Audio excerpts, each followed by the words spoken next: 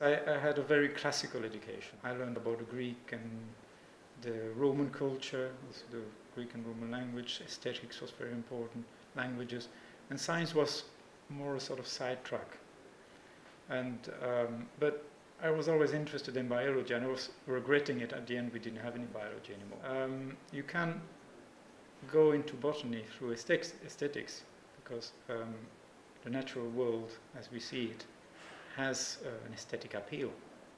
It becomes scientific when you start asking why you have this diversity, why you have this beauty, and what regulates it, and that's a step further.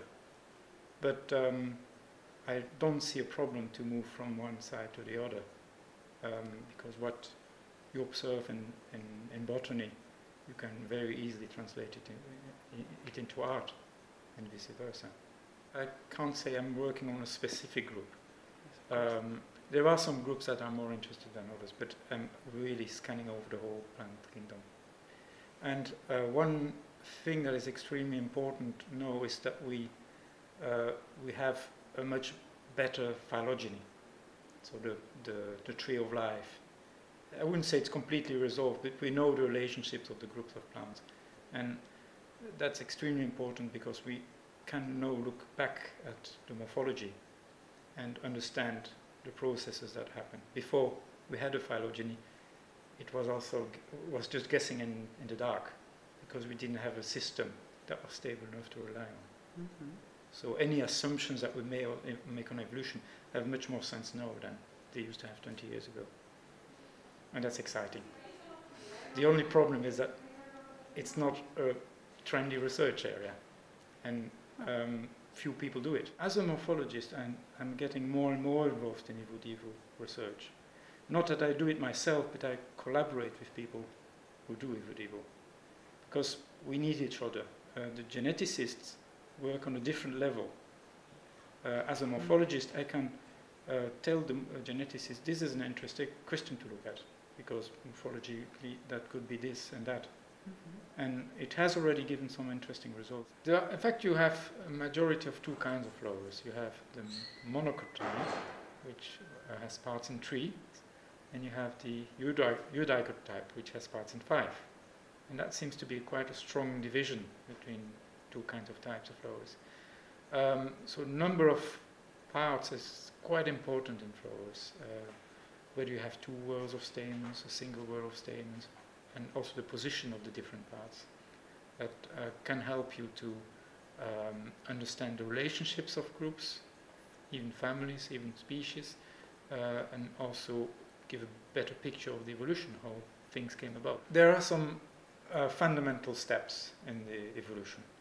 As I said, this division, monocots and 5-parted flowers, is quite fundamental. And so it's true that it has arisen at a certain level in evolution, and then it went its own way in the different directions. But these structural steps are extremely important.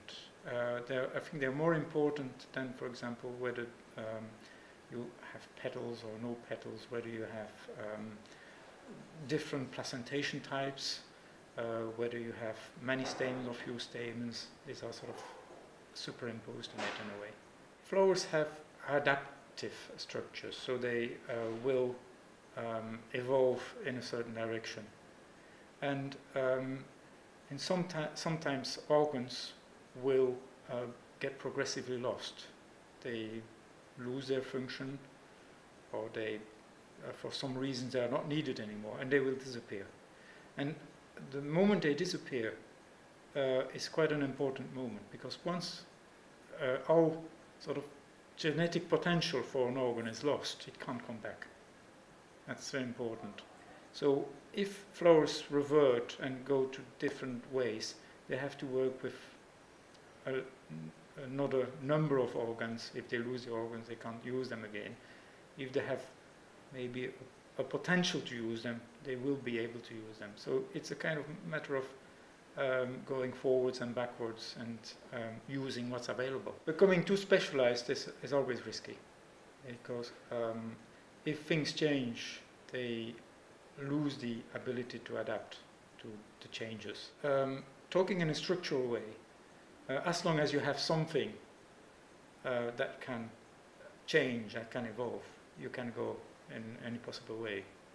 So if you have an organ that is maybe sterile or not used, it can become something else if there is a pressure for it. Basically what flowers do, they work with a number of elements, blocks I would say, and they just do whatever, well, I would say they do whatever they want with it, but they just can go in all possible directions. They can multiply, they can reduce, and they can sometimes even get things from outside the flowers, so things from the vegetative parts of the plant, and integrate it in the flower.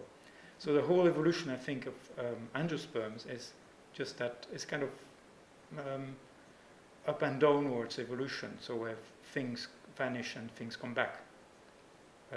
And the pressures for that is probably getting more efficient pollination mechanisms using the potential that is around in the environment.